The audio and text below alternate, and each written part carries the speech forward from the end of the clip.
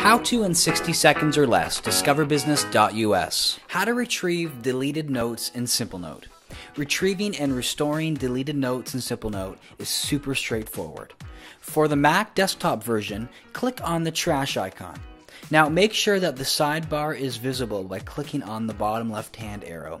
If it isn't, you won't be able to see the trash can. Once you click on the trash can, this will load all deleted notes.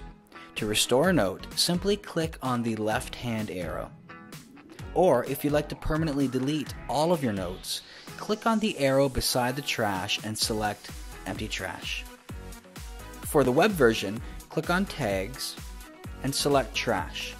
This will load the trash can and all deleted notes. To restore a note, click on the left-hand arrow.